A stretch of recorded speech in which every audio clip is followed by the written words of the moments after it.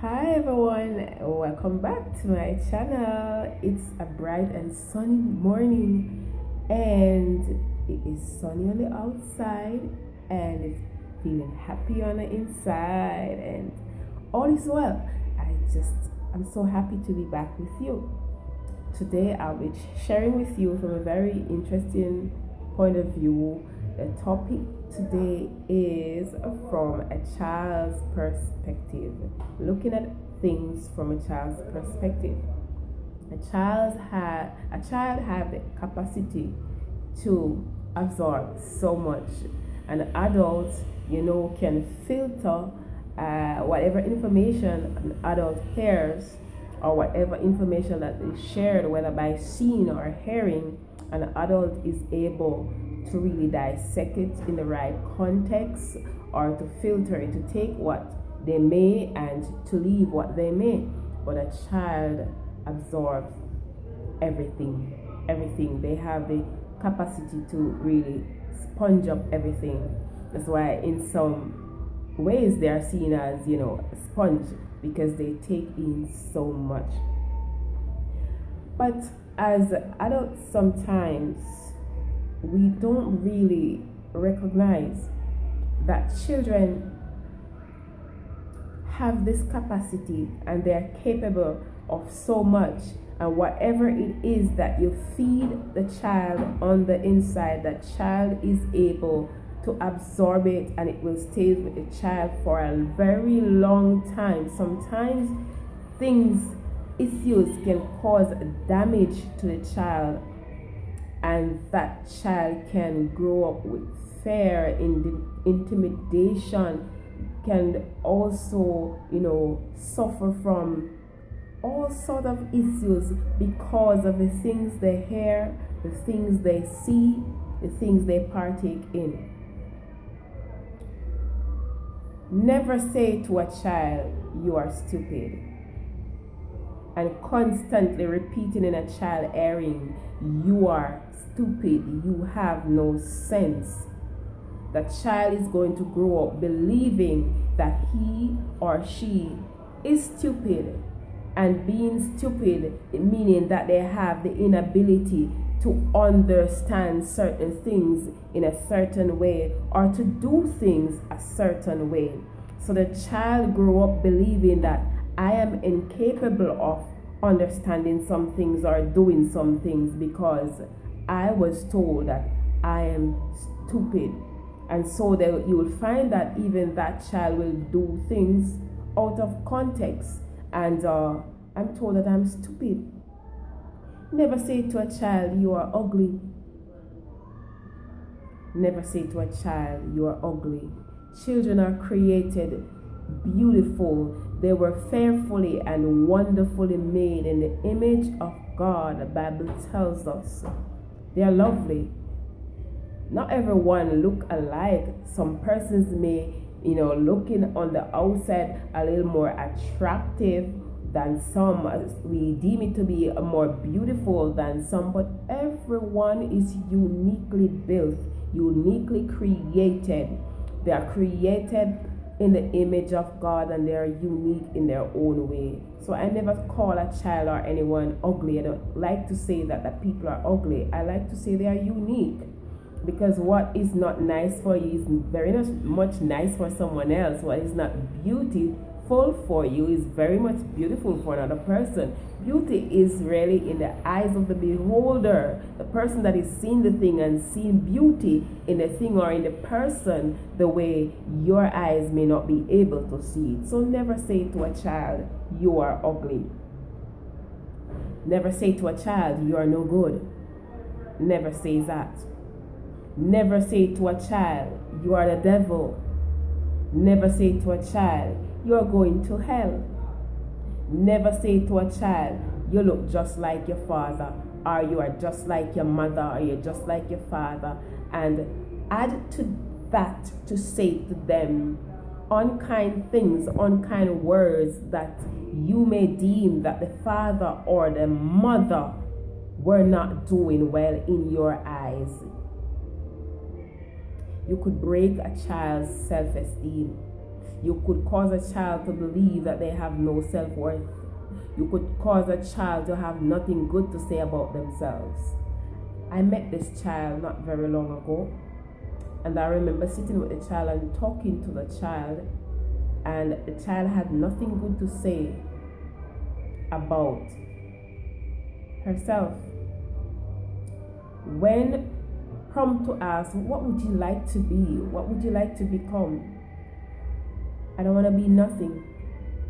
That's what the child said. And you know, by encouraging the child and talking to the child, I want to be a go-go. I want to bleach myself. I don't like myself. I am ugly. What do you think you're ugly? I was told that I am ugly. I won't say who the child said that, you know, caused that child to believe that. There was another time I saw the child again, and the child says there were other children around, and the other children were talking, and from talk to talk, then it came up that this child say she wants to go to hell, and try to get some information. Why did you say that? Because I was told that I'm the devil and I'm going to hell. And it was someone that was supposed to be protecting this child and caring for this child that told this child, you are going to hell. So I had was to shift gear in the mind and the heart of this child, to show this child how beautiful she is. And it's a beautiful child, so beautiful. She's full of life, and you know, so much is within her. And she would talk, and whenever she talked, she would hang her head down and she would just roll the eyes up. So you know that there's not much self-esteem, not much self-worth. And I had was to say to her, you're beautiful. You're a wonderful child.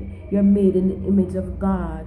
You're made in the likeness of God. He loves you. I had was to go to my Bible and read from my Bible to tell her what hell is, who is the devil, and cause her to understand that you're not the devil, you're just a child, and you're not going to hell according to whomever told you that you're going to hell.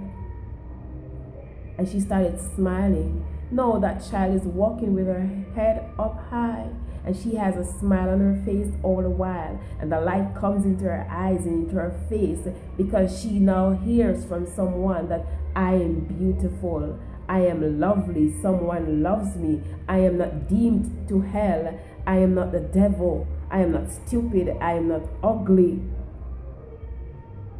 So I'm encouraging you today, parents, grandparents, aunties, uncles, cousins, whoever you are, whether you're just someone on the street, please be kind. Have kind words to say to children. They're the future tomorrow, and they need our guidance and our help to help them along the way. So be kind to them and be gentle and be loving to them. Tell them that they have the stars is a limit for them. Tell them that it can do whatever it is that they want to do in life. Tell them that they have the potential to reach whatever goals that they want to reach. Help them to understand that, you know, nothing is beyond their limit, whether good or bad, but they should choose to do the good and not the bad. I just want to encourage you today. You know, I have always been speaking where children are concerned, because I do believe that if we're able to get them at the earliest level, we'll be able to make a better society. We'll be able to have things change from the way it is, that everything is just going to the dirt, as we would say. You know, people are just doing and living and killing each other, and some of these people who are doing these things, they were children who were never told anything good about themselves. And they grew up angry, and they were misled. And so I'm encouraging you to what you can to make a better place for our children today. If If you like what I'm saying, please remember to subscribe, press the like button, press the bell to turn on the notification bell so that whenever I upload something new, you'll be able to get that information first. I love you. Thank you for tuning in. Thank you for listening. And you can drop me a message. Let me know what's on your mind if you like what I'm sharing with you. And if there's a topic that you would like me to speak on, you could also share that as well. And you never know, I might just do what you're asking. Have a blessed one, and be kind to the little babies. Be kind to not just your little babies, but all the little ones. Jesus loved the little children, all the children of the world, red and yellow, black and white. They're so precious in His sight. Jesus loved the little children of the world.